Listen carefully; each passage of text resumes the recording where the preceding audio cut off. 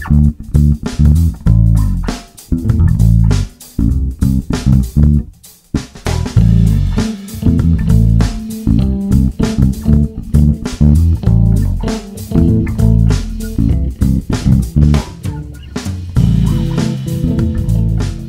hi, Nick here, M0NTV, and welcome back to my shack for another, the last of 2022 homebrew video.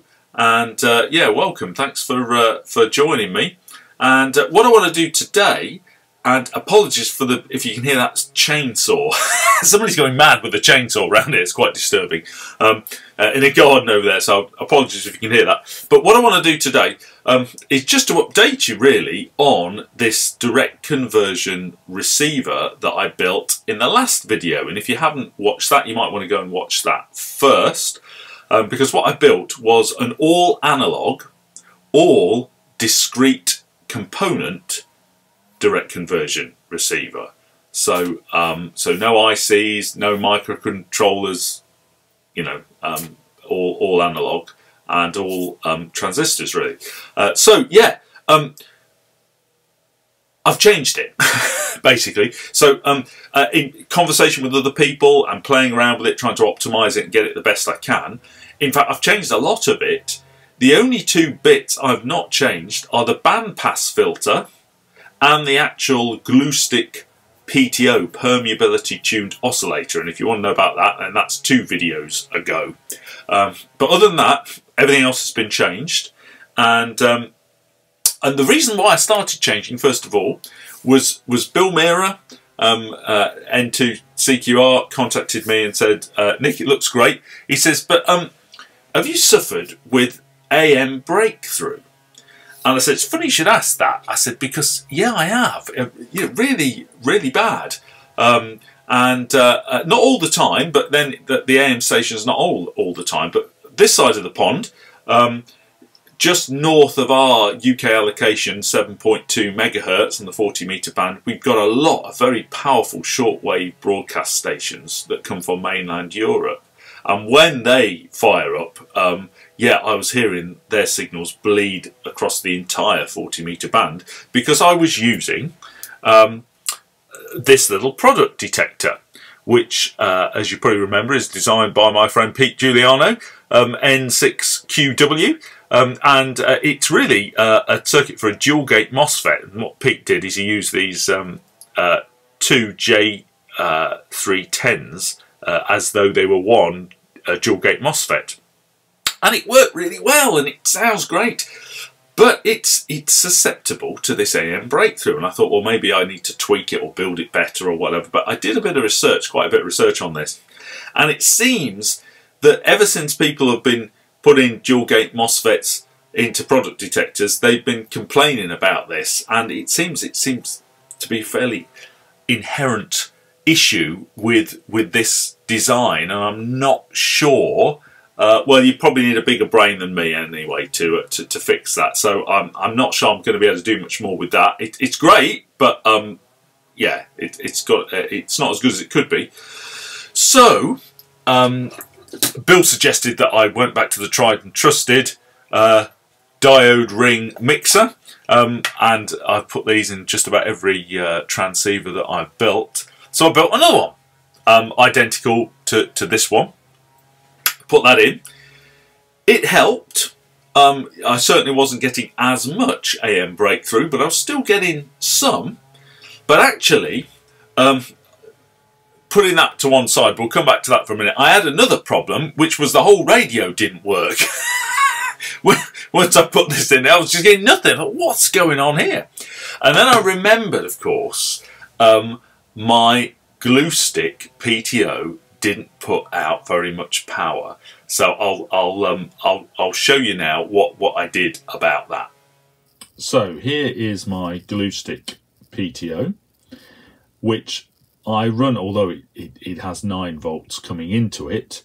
It's regulated down to 6 volts, so it doesn't run very high, and it doesn't put out much power. Now, when I was using that active dual gate MOSFET product detector, that didn't matter because of all the amplification inherent in that product detector. I didn't need to put out very much power, but of course swapping that to a passive diode ring mixer, which actually has a loss, you know, not a gain, I just wasn't getting enough power from this PTO to drive my my diode ring mixer.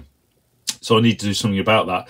So those diode ring mixers usually need about at least 7 dBm to drive them, and I was nowhere near. So what I did, I thought, well, I need a buffer amplifier. So I happen to have lying around one of these Wes Haywood Bob Kopsky termination insensitive amplifiers that I've built, and again I've got a video on building that if you're interested. That put out more than enough power. In fact, if you can see on the end here, so it's a bit dark, but I actually put a little pi attenuator on the end there just to take it down to the required drive level. And the great thing about that, of course, is that it will make sure that the diode ring mixer will see a good 50 ohms termination as well on that port. So that's really useful.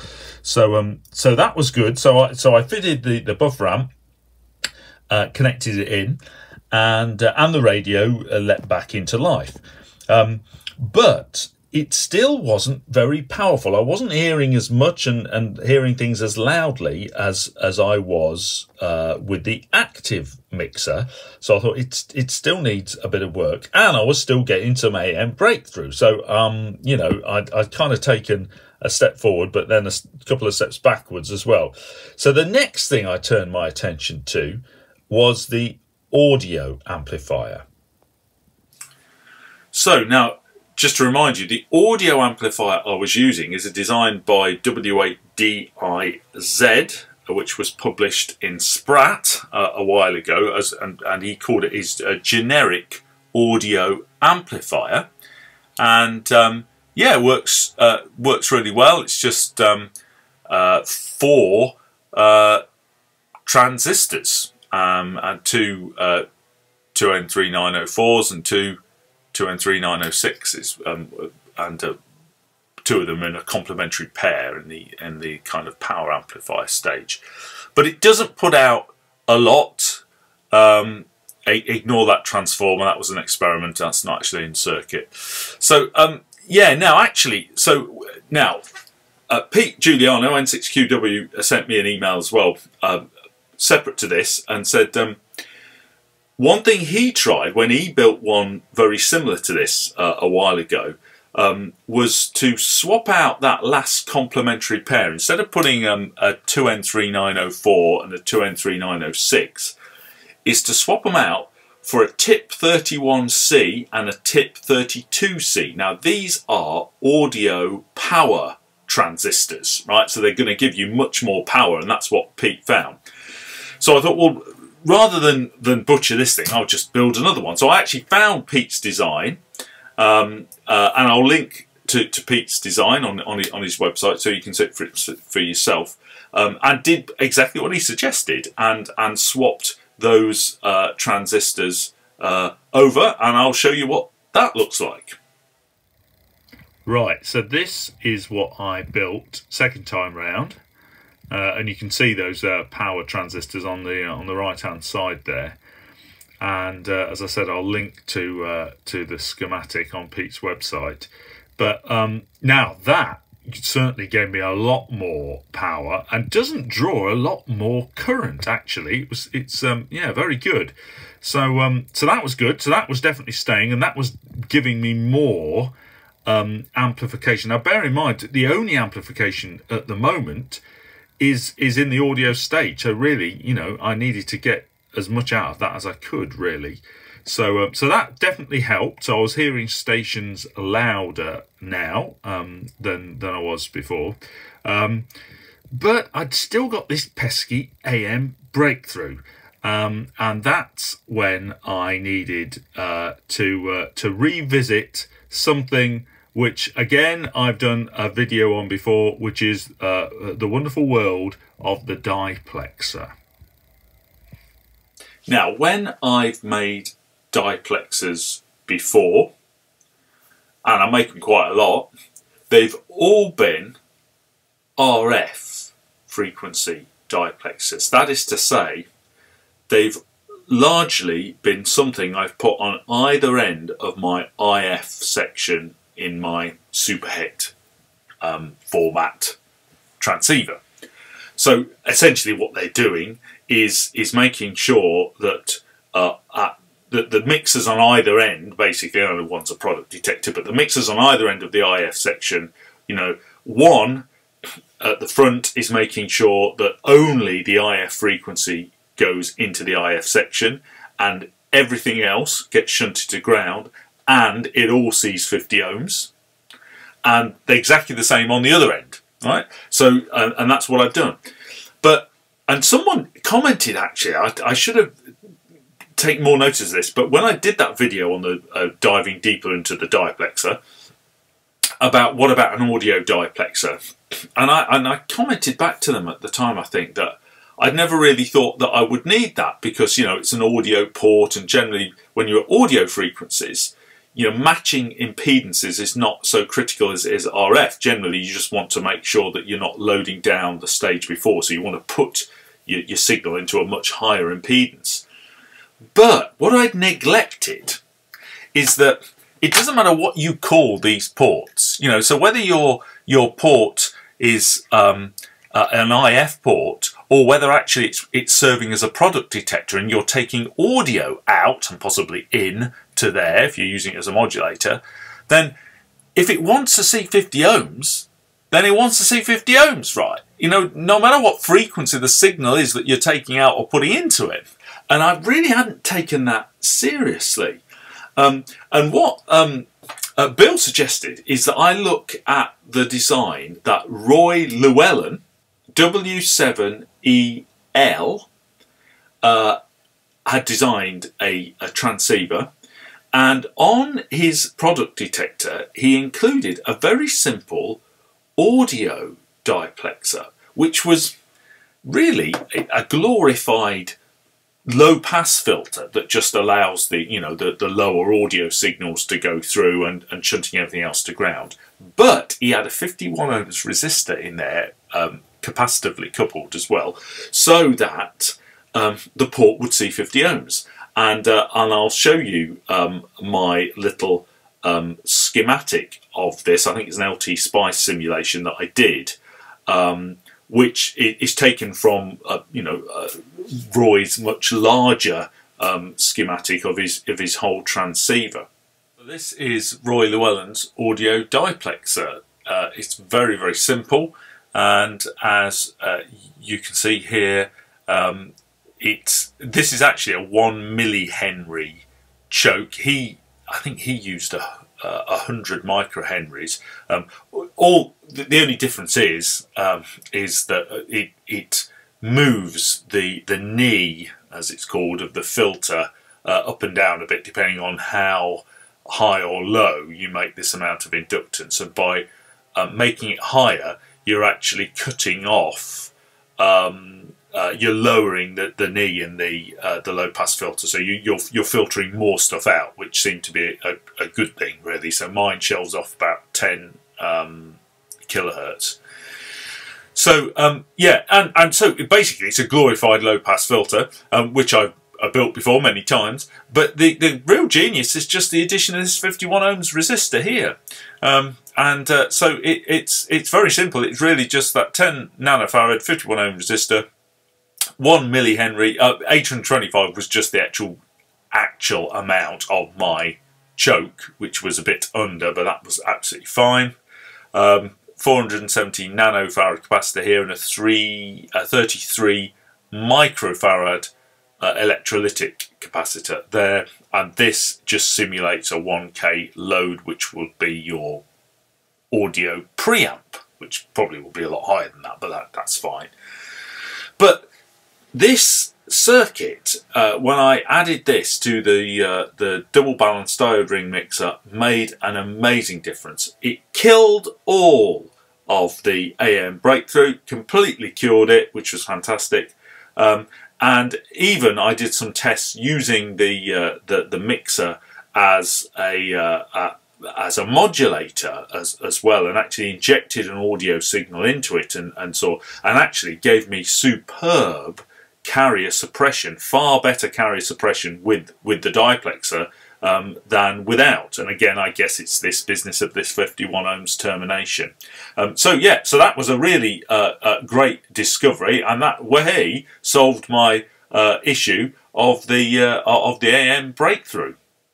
And really, the last part of this story was the fact that it was all working. I cured the AM breakthrough. I still wasn't getting quite as much oomph in it, really. And I think, well, I'm probably going to need some kind of RF preamp. Even though it's for 40 meters, sometimes having a preamp there can help the noise figure as well. So I thought, well, I don't need loads of gain, but I need a bit. So I was playing around with RF preamps. It needed to be low noise, and I thought, well, I'll have a try, since I'm doing all things JFET at the minute, of building a grounded gate JFET RF preamp. Now, here's one which is built uncharacteristically in ugly construction, and that's because I've had an email exchange with the living legend himself, Mr. Wes Haywood, recently, W7ZOI. I was a bit starstruck, anyway, we were talking about different things, but he encouraged me to have a go at ugly construction, of which he's a great proponent. I did confess to him that I'm a little bit too OCD to hack ugly construction, but when Wes Haywood himself tells you to give it a go, I mean, you got to kind of try, right? So I did, and it works perfectly well. I still don't like it. I'm gonna need to be prized away from Manhattan style. I'm too in love with the Manhattan style, I think. But it's quick and it's working. If you want to change something, yeah, it certainly does the job. You can't fault it. And this little circuit worked, but it didn't give me very much gain, and that's the thing. I was only really getting about less than 5 dB gain. I needed a bit more than that. So I thought, well, what next? Well, in the end, I fell back onto a tried and trusted circuit, which I will show you now. So here we have a wonderful design by SV1AFN, and I've used a few of his designs. Now, he has his own website. I'll link to his website and to the design, but he's kind enough in that tremendous ham radio spirit, even though he's selling kits, he's kind enough to actually put up the full schematic and the build instructions, as does Hans Summers and some of his designs as well. Which is so kind, really. So I've built a few of his designs. I've just scratch built my own. But this is for a, well, he calls it a 15 dB gain, low noise, push-pull HF preamplifier. So it uses two J310s. And yeah, that gives me plenty of oomph, and it is low noise. And it uses a couple of transformers, as you can see here. One's got a binocular core and one's just a regular kind of toroid, and it just works really well. And I've used some of his other amplifier designs before, so I knew that I could trust them. And with that in circuit, yeah, I've now got sufficient gain, and without having to crank the volume all the way up to the top. And so that's it. So what we got is we start off with the bandpass filter, and then we go round to the RF preamp, and that goes into the double balanced diode ring mixer with the audio diplexer, which is also being fed from the glue stick PTO via the little buffer, and that goes around there as well. And finally then it all goes over to the souped up Pete Juliano audio amplifier. And yeah, as direct conversion receivers go, I'm pretty pleased with that. I did play around with some active audio filtering as well, and maybe that's something for another day. But to be completely honest, that is about as optimized a DCR as I'm going to go, really. So I'm quite pleased with that, and it's been really good fun going back to the fundamentals of this stuff and looking at it again. So I hope you found this of some interest as well.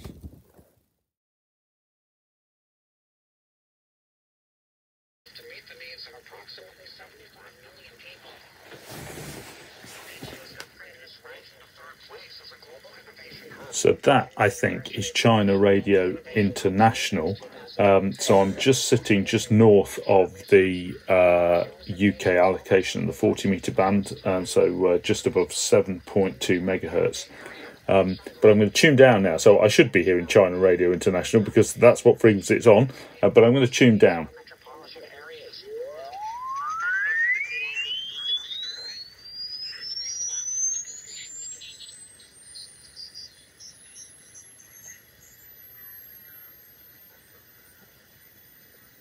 And you see, it's gone.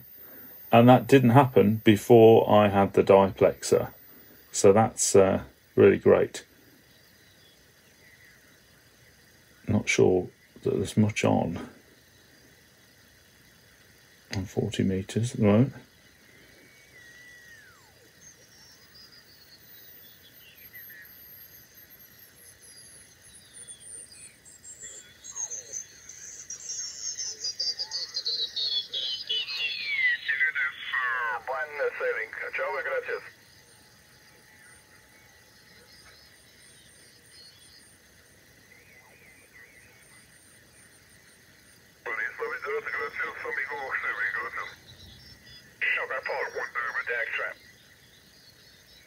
So Yanis is on. He's always a strong signal. Not sure who else is on.